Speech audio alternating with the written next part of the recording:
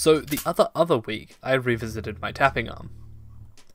In that video, I was attracted to the idea of using a mechanical magnetic switch for securing workpieces.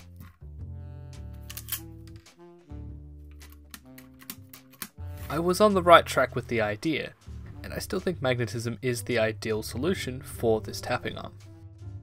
But my last attempt was lackluster. A quick recap for the uninitiated. The tapping arm is a tool to make tapping easier and more accurate.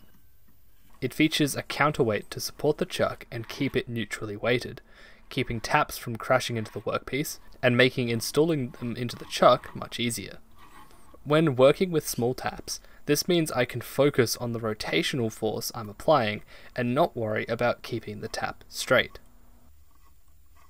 There were positives and negatives to the previous iteration. A good feature was that it looked cool when you used it. And that's literally it. On the flip side, this moving bed design wobbled a lot, uncentered the workpiece easily, had a very small work area, and slowly but constantly unscrewed itself. Back to the drawing board, there was one big design decision on my mind. How am I actually going to activate the magnetic field? These magnetic switches work by inverting the position of the poles between two rings of magnets. Each ring is made of a set of ferrous cores, in my case M12 nuts, with magnets between them. Rotating the ring 60 degrees changes the flow of magnetism either in or out of the chuck. The easiest option would be a simple arm attached to the lower ring. This works okay, but it becomes less ideal of a solution the bigger the bed gets, with the arm having to get longer and longer to the point that it just looks a little silly. The other option I ended up going with was a cam that could convert a linear motion to a rotary one. This let me make an actual switch for my magnetic switch that looks and functions much nicer.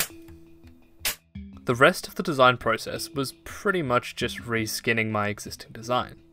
So with that done, the build could begin once again with some printed parts. This begins with flipping the bed over and installing the first 6 M12 nuts into place, each of which has a printed filler to keep any metal from getting inside. These are then held in place with a generous amount of superglue. Flipping this over, I apply more glue to the other side before screwing it down to a board. This is to help level the epoxy we are about to pour. I've never poured epoxy before, and its inclusion here is something I kinda regret, kinda don't.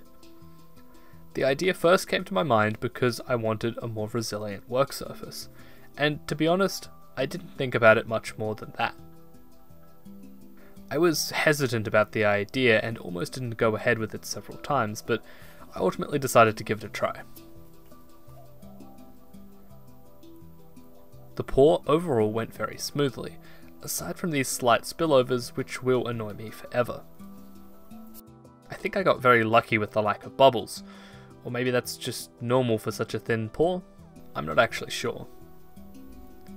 I will be trying epoxy more in the future, in particular epoxy granite experiments, but no promises when I'll get around to that. After that dries, we can get on with installing the magnets. This is admittedly more than a little fiddly. Carefully checking the polarity, I go around slowly and after more than a few retries, finally get all the magnets in place. Usually I put a core in last, which I find a bit easier, but here we need to do that with a magnet. Yes, there we go. As a final touch, I install this brass tube.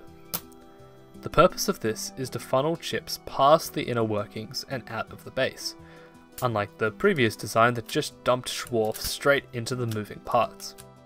We also install this thin piece of plastic to keep the magnets from touching later.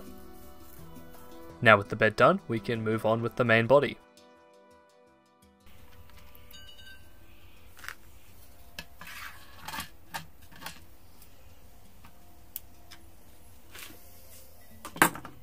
The lower ring of the switch is almost identical to the original, aside from now looking like a goldfish.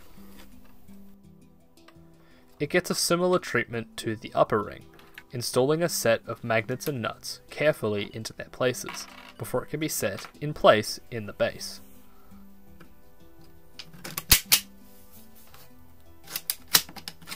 Oh shit, I'm losing control of the magnets. Over the goldfish's tail, we can mount the switch, and then give the mechanism another quick test run. Maybe a couple of quick test runs. Once I'm happy that it's all in place, we can finally combine the top and bottom halves, securing them with 4 bolts in the corners. And with that, the new vise is done. This is every bit as satisfying as I hope it looks.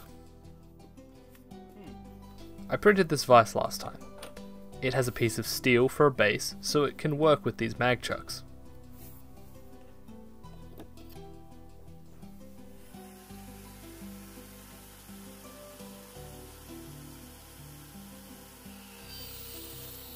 Despite its questionable epoxy surface, this version fixes everything wrong with its predecessor. More accurate, no more wobble, and it's now not impossible to use with larger workpieces.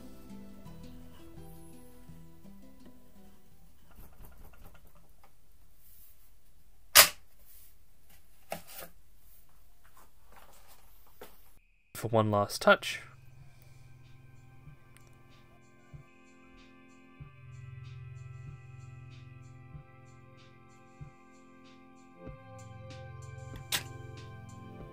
and so that concludes the 4th tapping arm video I've made. That's 3 more videos than most projects get here, and for good reason. I would easily say that the tapping arm is my favourite tool I've designed. It certainly gets used the most. There still might be a part 5 eventually. I had a few ideas that I haven't quite implemented just yet. These include an extended base with mess and tap storage, a taller workspace, and a built-in cutting fluid dispenser. But another time.